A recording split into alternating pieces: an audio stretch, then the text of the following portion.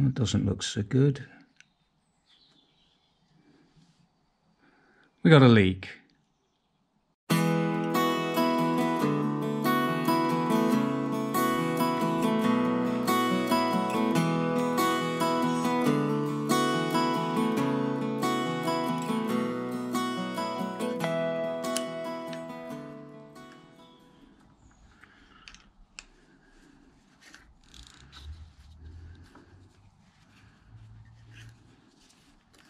Scaggy old thread on this. There we go. That's one. The other one. I'm just going to have to imagine what's going on here. I'm not shifting the camera. Before we do that, something I've forgotten. Take this off.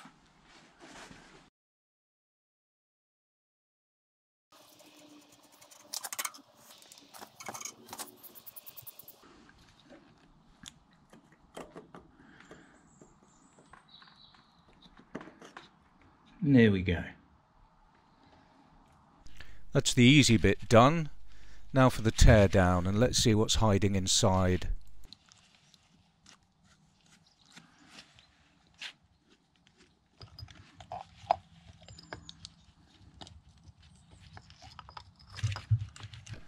I just want to say at this point that I watched Lance Bundy's video on how to do this over at Bundy Bear's Shed channel on YouTube. I'll leave a link in the description.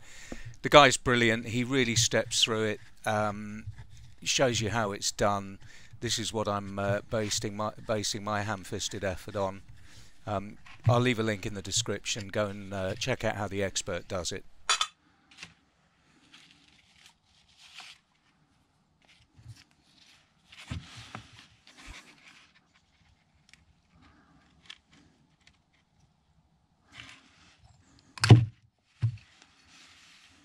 There we go. Oh word, you want to look at the crud on that. Look.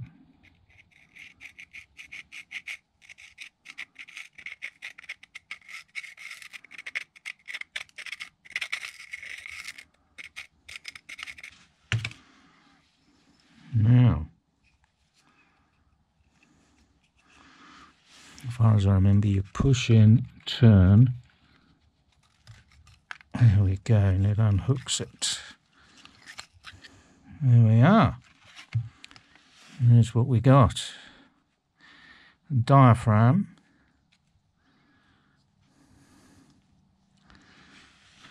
Okay. What we're looking at in there. Oh, I see the shite in there, man. Alright, well, I'm going to go and clean that lot up.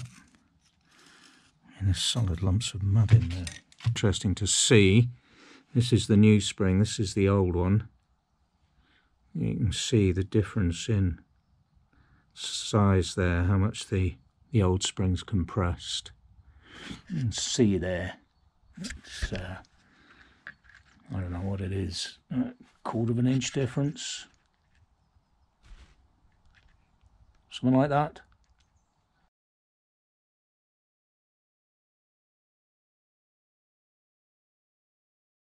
The challenge is to get the old ones out, new ones in.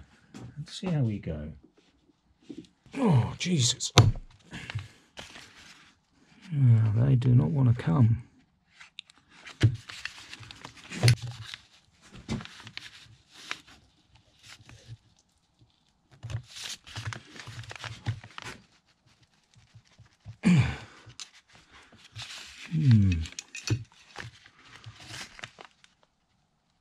Ones I've seen before,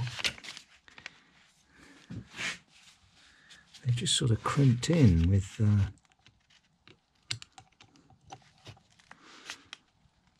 a punch, but these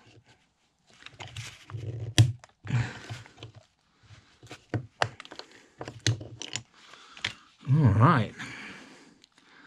It came out. Yeah.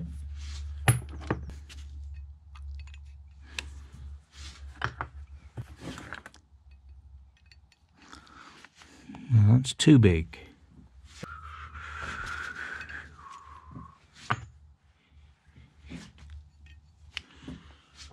Okay, so what I've done here, I couldn't find a socket the right size. I got a bit of copper pipe that was slightly undersized, cut these slits in, you can see, and then kind of clip that in, and now I'm hoping that this will work.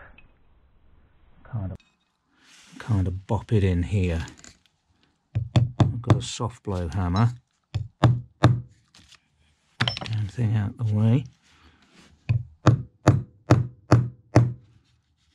That actually seems to be working okay.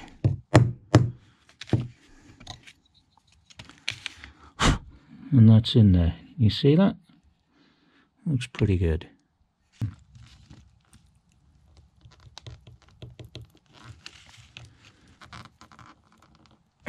He seems to round in pretty tough. You're going to see my hand more than anything for a bit.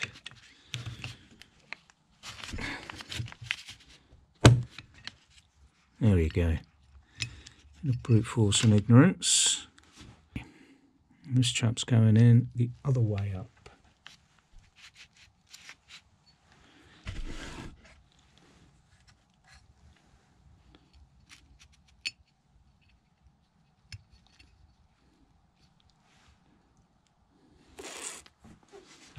There we are.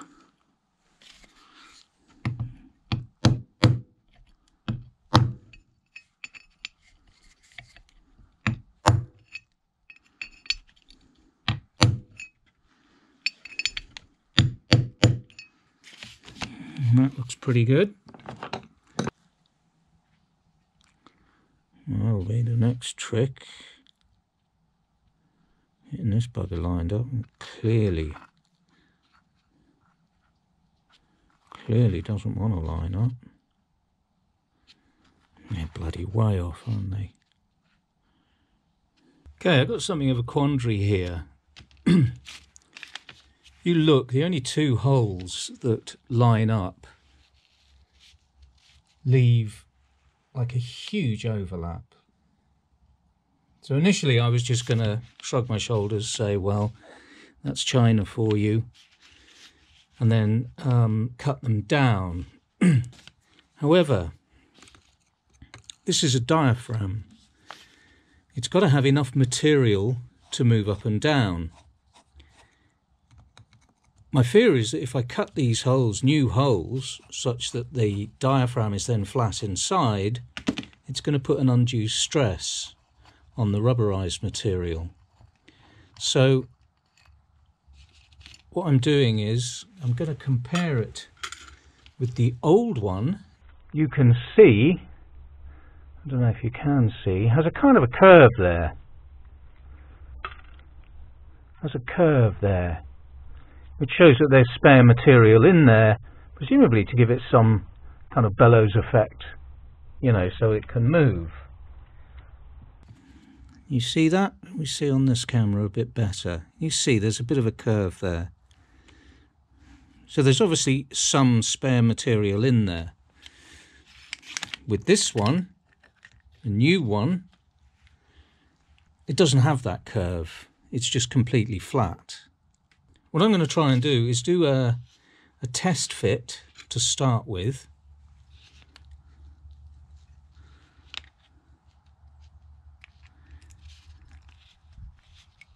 And just see how it lines up.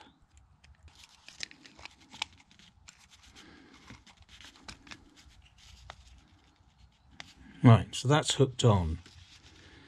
Now let's see if it's even possible to bolt that over the top. I don't think it will be.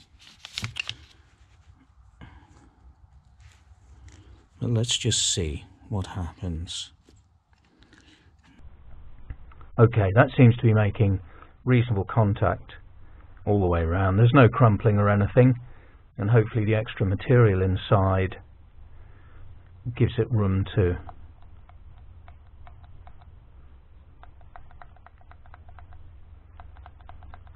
gives it room to be a diaphragm.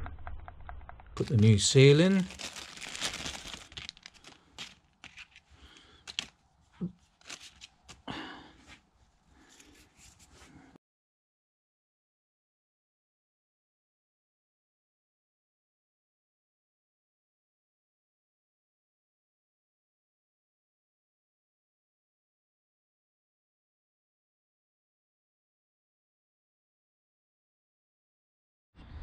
Okay, so fuel pump has been installed. Let's see if we can start her up.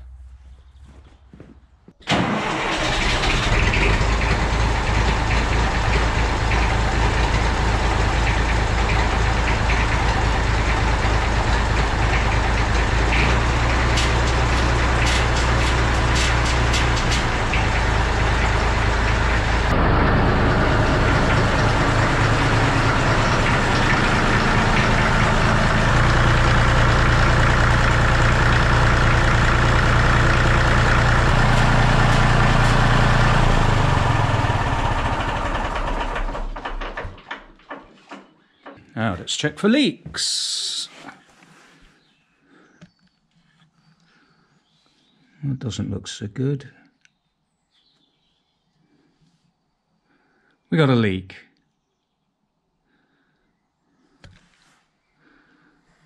Yeah, I don't know if you can see down there. Just there's a leak.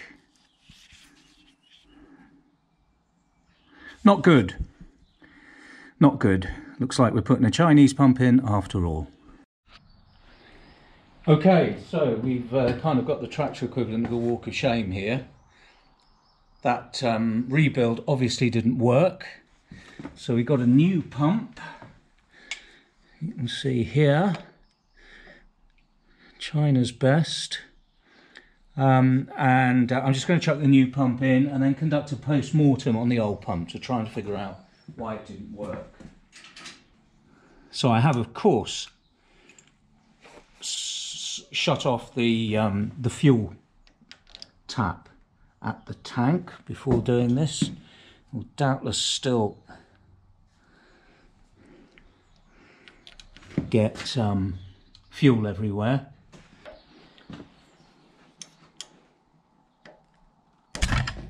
Sorry, up you in the face there.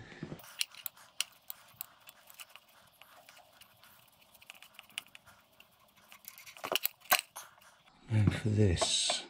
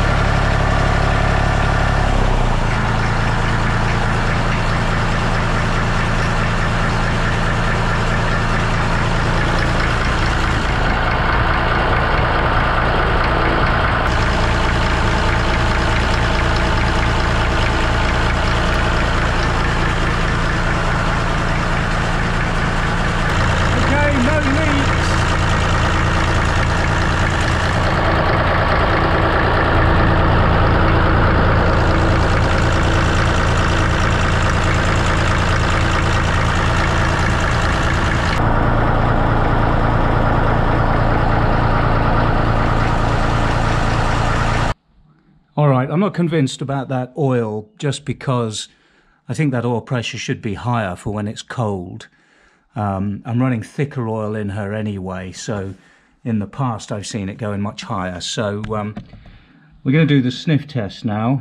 I can get the bloody camera there. There's the dipstick. Let's just have a little sniff. Ooh, too bad. Then it wouldn't, would it? Let's have a little... Excuse me, I have to do this off camera. Well, it doesn't smell too bad. And...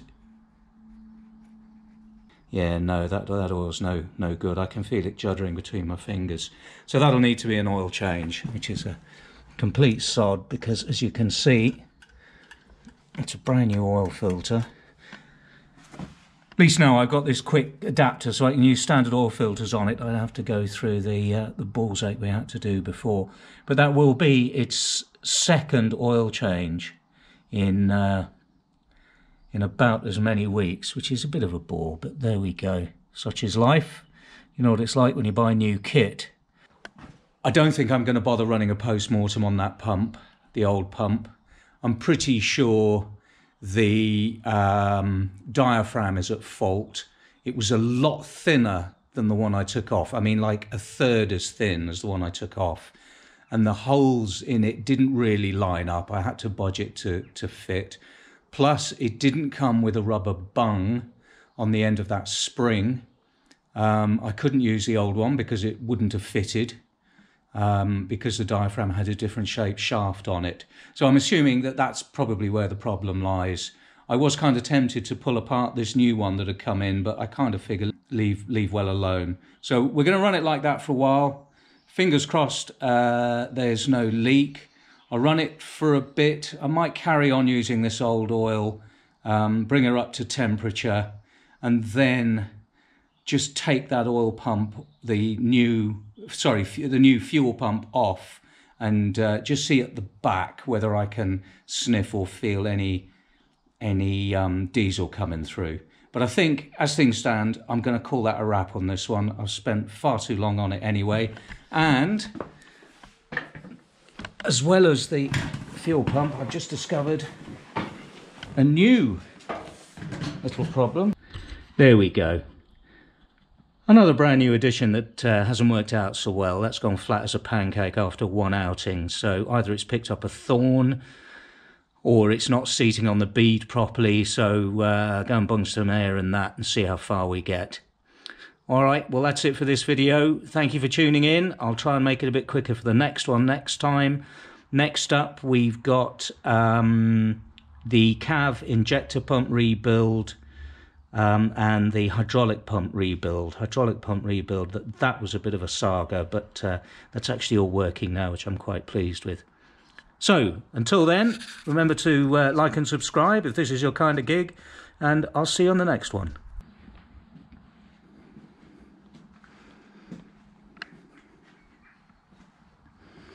Looks like the cat's found his new home. Hello, mate.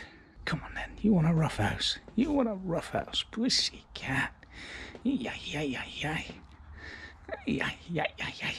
Come on then, let's have it.